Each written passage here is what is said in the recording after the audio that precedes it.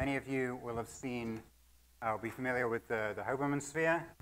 It's expanding thing. So this is an example of an auxetic mechanism. An auxetic mechanism, when you pull on it, it gets bigger in all directions rather than just one. Hoberman was not the first to come up with these kinds of things. They go back at least to, this is tricky, here we go. They go back at least to Buckminster Fuller. This is his jitterbug, and you can see the same sort of thing. It expands in all directions when you pull it. This has more degrees of freedom than the Hoberman sphere, as you can see.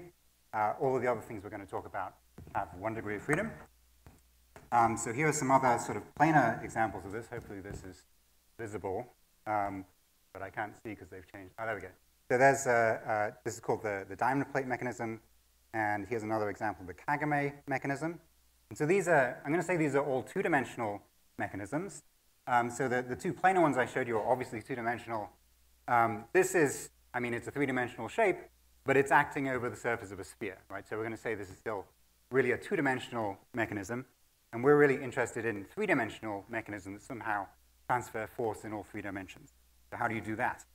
Right, so our first take at doing this is that we're going to take the Kagame mechanism and double it up. So here I have 2 triangles, and they're hinged in the center.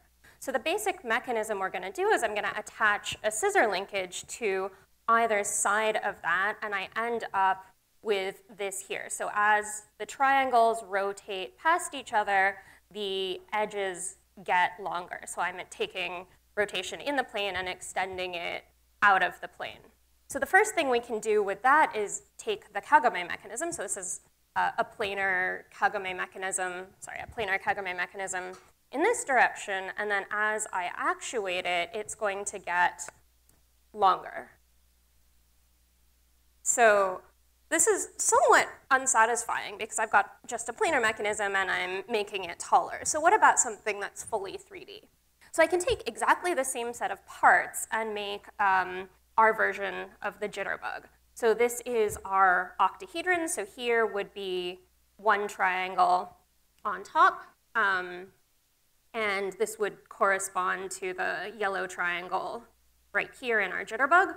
And as I actuate it, so let's keep your eye on this triangle, that triangle stays a triangle, and I've opened up a square on the side. So this is going to be a cube octahedron.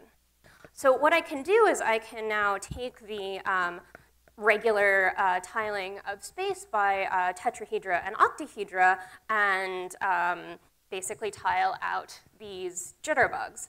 And I end up with this mechanism here. And so this expands quite a lot. And this in the center would have been shrunk to a point in the ideal case. So the second sort of scheme that we had for making these things is based on the scissor linkage. You sometimes see these in cherry pickers, or maybe you put a boxing glove on the end of this so you can punch people at a distance. So the idea is to sort of double this up. So we call this a branched scissor mechanism. So if you take 2 copies of this and do this, then you get this sort of longer thing, which is a little bit more stable for your punching activities. So here's the first thing we can do with this. So this has 4 arms, because we doubled up from 2. This one has only 3, but it works just as well. And if you put 4 of them together, you get this object, which converts from a tetrahedron into a sort of caltrop and lets you punch 3 people at the same time. So if you go back to the 4-way thing, so this sort of doubling up lets you turn corners. This is probably going to be too big to do on this, but this goes from a sort of cube into a larger cube. So you can tile space outwards as big as you want. And I'm running out of space on the table. Other things in this vein, so this is another version. This is based on the NBO lattice. So this is the molecular structure of niobium oxide, and you can do a similar sort of bigger expansion. We've also played with, this is based on the rhombic dodecahedron. Doesn't actually do exactly what we want, but it's kind of fun. So you can tell this doesn't have 1 degree of freedom. You can squidge it about, but it was still cool, so we went with it.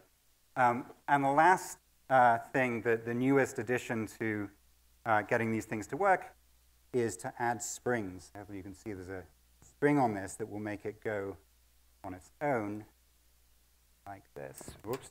No. Let me try that again without hitting anything because I've got 44 seconds. All right. There we go. All right. Thank you.